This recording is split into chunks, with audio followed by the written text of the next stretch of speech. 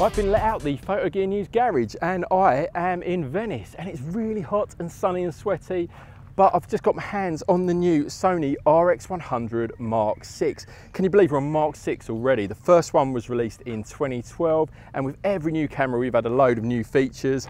And this one brings one big new feature that isn't actually so big. So that new feature is, of course, this. It's the 24 to 200mm lens. So the aperture starts at 2.8 and it goes to f4 by the time you're at that 200mm. Basically, this seems to be taking on Panasonic's kind of TZ100-200 range of cameras. So far, it seems really nice. The lens is very small and compact, so that's at its telly, and then that is at the widest point. Now I've got the RX100 Mark IV, and to me this feels exactly the same kind of size. There's not a lot of difference in size and shape and weight. It does use the same battery, and you do tend to get through those. That's something perhaps they could have improved upon but haven't. But the other key new feature, we have a touchscreen. So an articulated touchscreen just like before. It flips up for all you selfie lovers, and then of course previously it went to about there. Now you can fold it down through to 90 degrees for shooting sort of down. Another neat new feature, the pop-up finder. So previously this would pop up and then you'd have to pull out the EVF. Not anymore, it all pops out in one unit there, up and out there. So that just pushes back in and all down in one go. Let's just do that again.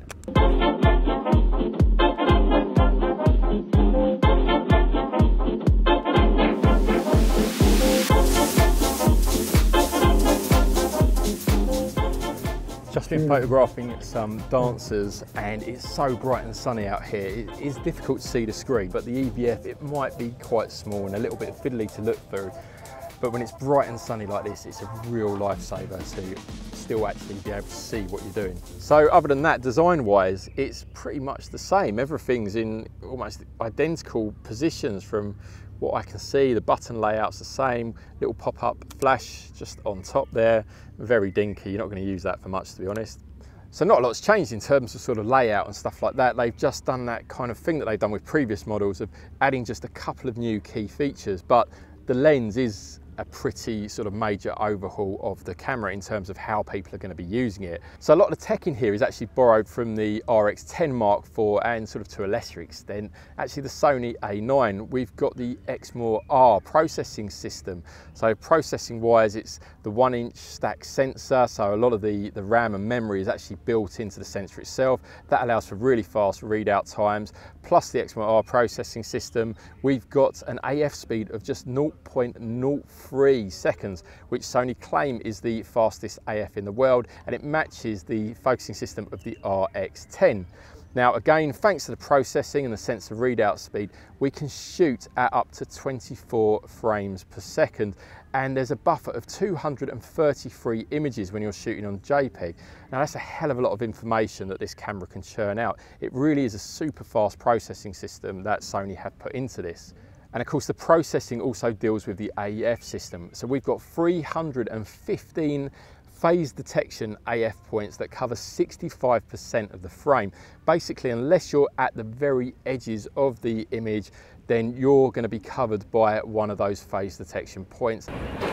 So one of the questions that I've already been asked on Twitter is, does the Sony RX100 Mark VI have an external microphone socket? And the answer is no, sadly it doesn't. So I'm filming this right now on the Sony RX100 Mark VI, and you're hearing the internal audio. Now, as you can see, I am in the middle of Venice. There's lots of hustle and bustle around, so this will give you an idea of what it's like if you plan to use the internal microphone. Now I'm shooting in 4K, I'm on just the standard color profile, I've not got any picture profiles on or anything like that, and let's just have a little look how it does. So video wise, we've got exactly the same options that we had on the RX100 Mark IV and the Mark V. You've got 4K at 25 frames a second, but you've only got that 5-minute record time. Should be enough for most people to use, to be perfectly honest. You're not going to be using this camera for doing big long productions with things. Then Then of course you've got full HD as well at up to 60 frames per second, if my memory serves me correctly.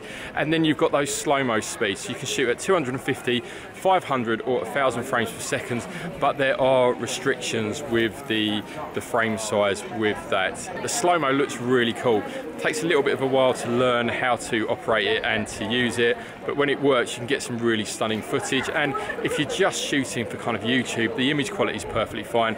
Again, because of the drop in resolution, you're not going to be using it for sort of anything really serious production wise, but if you're doing that anyway, you're not going to be using an RX100 camera. So vlogging with the RX100 Mark VI, it's pretty good. I'm liking it as an experience. I obviously can't tell what the audio is like, so that is going to be the deciding factor when you listen back and hear this footage. But the AF's good. The lens, 24mm, that's certainly wide enough. Image stabilization seems pretty good. And obviously the key thing is I can see myself up here. So as predicted, the battery life isn't that great on the RX100 Mark VI. We've got the same battery we've seen before. If you're going to use it for any length of time, you're going to need to pack at least a couple of spares, especially if you're shooting video. Let's cut back to me doing something else, because the battery for doing this vlogging little bit of it is about to die. So managed to recharge the camera overnight because we have got micro USB charging on it, just like we have on the previous RX100 cameras. So no problem sort of charging while you're out and about. If only I'd have brought my battery charger last night. Did take some nice low light shots and the camera seems to perform quite well. And it's also nice that you've got facilities like the ability to do sort of 30-second long exposures and bulb modes, all in a tiny sort of travel camera. Combined with that lens, I'm enjoying this. It's a nice travel companion to have with me. When it comes to shooting video though, I've noticed a few things this morning. If you're shooting in S-Log3 or S-Log2, your base ISO is ISO 1000, which is quite high, especially when there is no ND filter on here, and also the minimum aperture is f11. So you have to be very careful with the exposures. So shooting at 50th of a second for 4K footage is not really going to happen. So what I've done is I've switched to shooting full HD, and I was shooting at 200th of a second shutter speed and 100 frames a second. So hopefully the exposure is probably just about right. Might be a little bit overexposed. Now, I'm not an expert when it comes to applying LUTs and grading video, but this is what I've managed to get out of the S-Log3 from the RX100 Mark VI.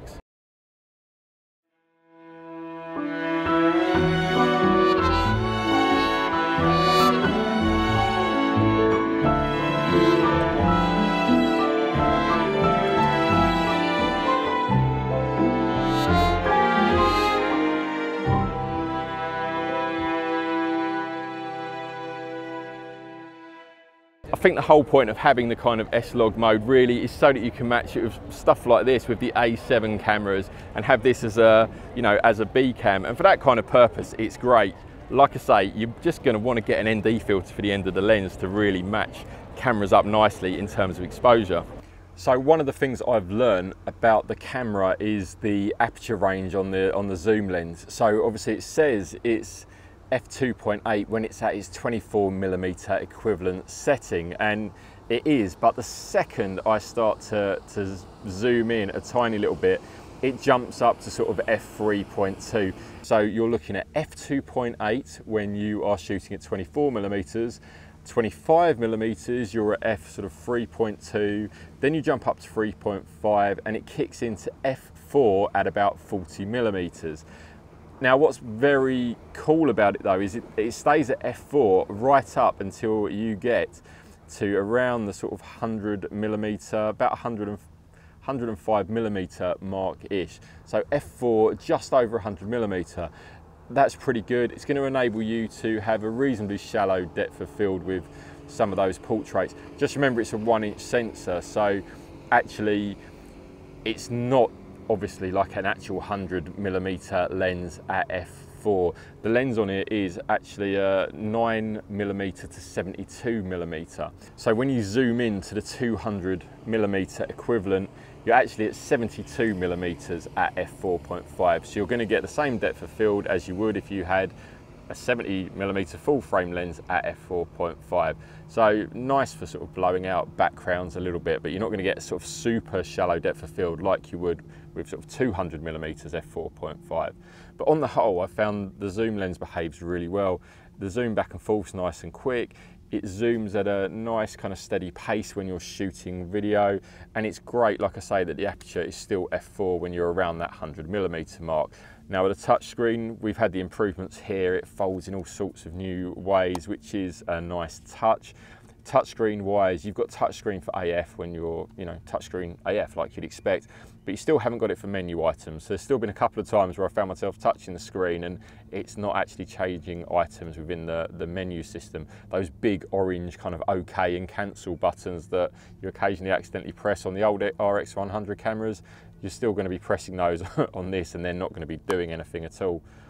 And of course we've got NFC, we've got Wi-Fi, we've got all the usual stuff that we've come to expect from Sony cameras. And just looking at the JPEGs, the image quality from the lens seems pretty good. There doesn't seem to be too much of a drop off as you reach that 200mm point. Although caveat again, we've not looked at the raw images from this, just the JPEGs. And like I said, a lot of the algorithms are inherited from the A7 series and from the A9. In many ways, it is actually like a sort of baby A7 III, a lot of the same kind of features on here. So that's it. That's my first look, sort of hands-on preview of the Sony RX100 Mark VI. If you've enjoyed this video, then I'll be back in the UK in the garage studio doing a full review of this in the next few weeks. So if you want to watch that video, make sure you hit the subscribe button to stay up to date with all the latest Photogear news and reviews.